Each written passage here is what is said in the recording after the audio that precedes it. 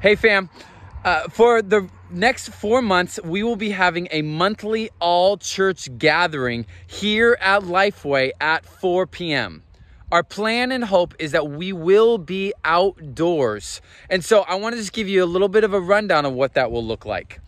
As you come onto the property, you drive forward a little bit, and to the right is a gravel parking lot. I encourage you to park in the gravel parking lot.